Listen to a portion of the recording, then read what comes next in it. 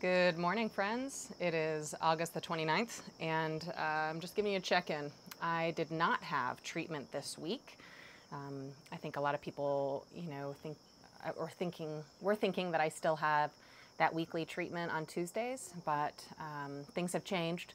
So my last chemo was the 13th of August, and at this point, last week, I did have Herceptin, and then they're going to go every 3 weeks. So now it'll be on a 21-day cycle, and they'll be giving me a full dose of Herceptin and Perjeta. So I did request a meeting with my oncologist because apparently that's not something they do when you finish chemo.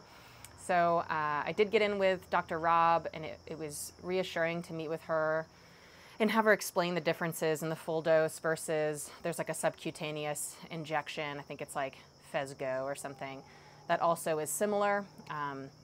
But, I'm going to have to do the research on the real differences because ultimately nobody could really say like, oh, this one lasts in the body longer, or this one is more toxic to your heart, or anything that actually matters to me for details.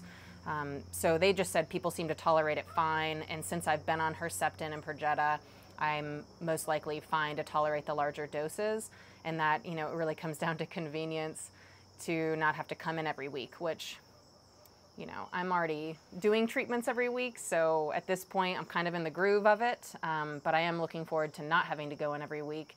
So of course the convenience does kind of fit.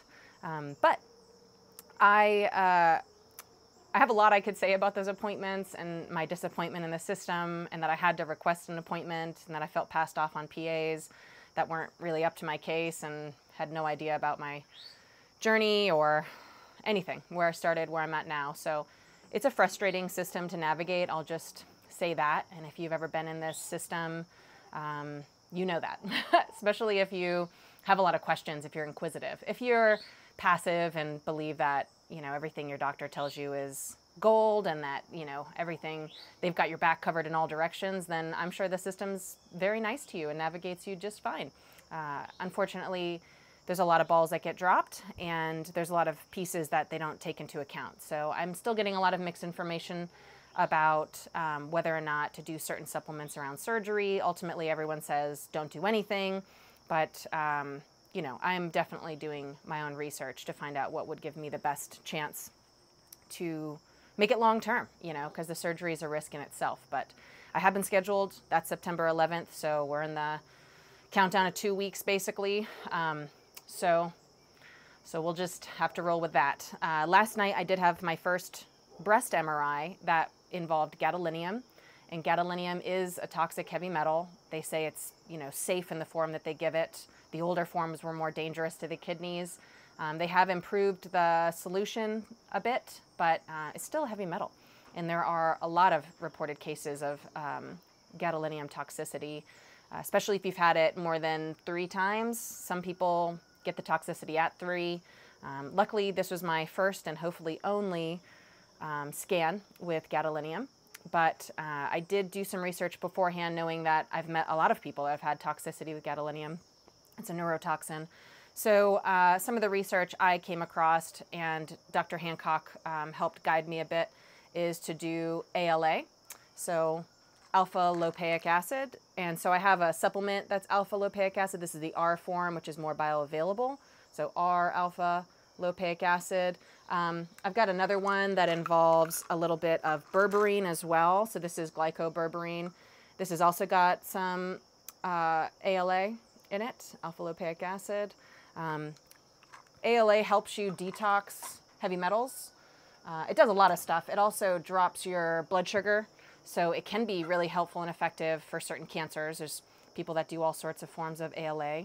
And since my scan was last night, it takes about 24 to 48 hours to detox gadolinium. So I am also going over to Marshall, Dr. T's, in just a few minutes to go get a ALA IV. So that's really exciting that that's, out there. So I'm going to go get an ALA IV. Hopefully that'll help my body grab onto that heavy metal and pull it out of my body so it's not resting, in every cell, because it can. Some people hold on to it more than others. It depends on your body and your detox pathways. I have learned my detox pathways are not great. So anything I can do to enhance that is helpful for me. I also have a killer acupuncturist that showed me or told me about Quicksilver Scientific. This company is awesome. They do a liposomal EDTA, and that's Quicksilver Scientific. EDTA also has lopeic acid in it, so it has ALA, and the EDTA is sort of another binder of heavy metals, and you can use this as all sorts of different toxins in the body. It's a liquid, so I just hold it under my tongue for like 30 to 60 seconds. I think you can go up to 90. They say 30 to 60. So, and you can do it a couple times. I've been mostly doing it empty stomach in the mornings. And if I haven't had dinner too late, I do it in the evenings too. So that's a super good binder as well. I was also adding this in after chemo. I wasn't necessarily on a heavy metal chemo, but I was on chemo. So I wanted to make sure that whatever came along with those IVs, I could help detox. So I was adding that in the last week and a half or so. And now that I'm getting close to my surgery, I'm back on the wonderful Pectisol. This is a killer good product. This is a powder. They do have it in pill form, which I would consider if I have to stay on it a long time. But Pectisol is basically, it's a modified citrus pectin. Some people just take it for general health reasons. It helps communication of cells, it helps your immune system, all sorts of stuff. But what it really does for cancer patients is it helps to minimize the chance of metastases, especially with surgery. Anytime you get a biopsy or you have a tumor that's been cut into, you can use Pectisol around that time. So I'm doing it 2 weeks before surgery, and I'll probably keep up about 6 weeks after surgery because of the inflammatory cascade that occurs. I want my cells to work the best they can. So the modified citrus pectin helps to, from what I understand, and I'm sure there's more information out there I could be reading, but I'm a little overloaded at the moment, but it kind of helps to thicken the extracellular fluid. So essentially, it's not as easy for the cancer cells to just pass through cell walls and move wherever they want. It allows you to create a little better integrity around the cell walls and also improve your immune system's reaction time to sort of gobble up the cancer cells as they're migrating. So Pectisol is really great to do around anytime you're cutting into the tumor or having surgery, or if you've been diagnosed with cancer and you're worried, the timeline's creeping along and you're worried about a metastases, get yourself on Pectisol immediately. It's not that expensive. It's totally worth it. I don't like the taste at all, and it really helps to have a frother because it kind of makes it more like I don't know, this is like a lime flavor, but it kind of tastes like an orange creamsicle, sort of, but in like to me, not in a good way. Of course, Sarah tried it the one time I made it really good, and she was like, this is delicious. So I'm trying to enjoy it like it's a treat because I'm going to be on it for a while, and you have to do it with an empty stomach. So I like the frother. I think it helps blend it a little bit. Otherwise, it gets clumpy in water, and that's especially not fun to drink. The other one I just learned about from Dr. Hancock at the Mistletoe Clinic is genistein. Genistein, if you can see that. This is made from MCS Labs. I love this company. This is the people out of the Netherlands, and they have no additives. So there's no preservatives or additives in their supplements. They're probably the most pure things I've come across in the supplement world. So I have moved a lot of my products of the office to MCS and also just in my life. If I'm going to continue with supplements, I'll probably continue to take their stuff because they're really straightforward and honest, and they do super good products. So the genistein is another helper for reducing metastases.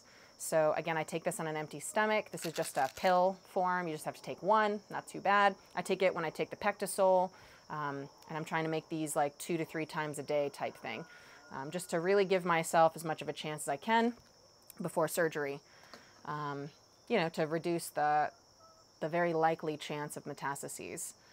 So I'm just taking it real, trying to just weigh out all of my options and make sure I've got the best approach. The other thing I need to think about adding is more collagen and protein at this stage to make sure my body has the building blocks available before surgery. I've also upped my B vitamins. I'll do a video before surgery about those specific things I'm doing prior to surgery and what I choose to do around surgery, whether that is what people recommend or not. Ultimately, you have to make your own choice in life, as is anything in life. So I've got a few things that I've got a little bit more research to do, and I'll share with you guys when I get a little closer. I think that's a pretty good 10-minute video. I got a little bit of very green tea. I think this stuff is just vibrant green. It's really quite pretty. Sipping on that, and I'm gonna go get my ALA IV, and then I'm gonna do hopefully a little bit of work at the office today and tomorrow. And then it's a nice long weekend, so I hope you guys all have a wonderful weekend, and stay safe, have fun, and I'll see you guys in the next video. Thank you.